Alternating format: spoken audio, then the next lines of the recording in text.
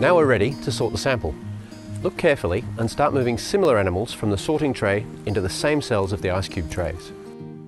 While you're sorting, check under debris and pebbles. Some of the critters are going to be good at camouflage and they may take some time to appear. The main aim here is to look for diversity. If there are lots of something, pick at least half a dozen examples of it. If there are large and small versions of the same bug, get both of them and put them in separate cells. And for very small, fast bugs, use the pipette, it's quicker.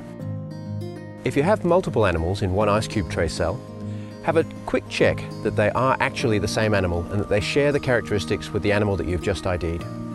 If they don't, you'll need to separate them out into different cells and then identify them separately.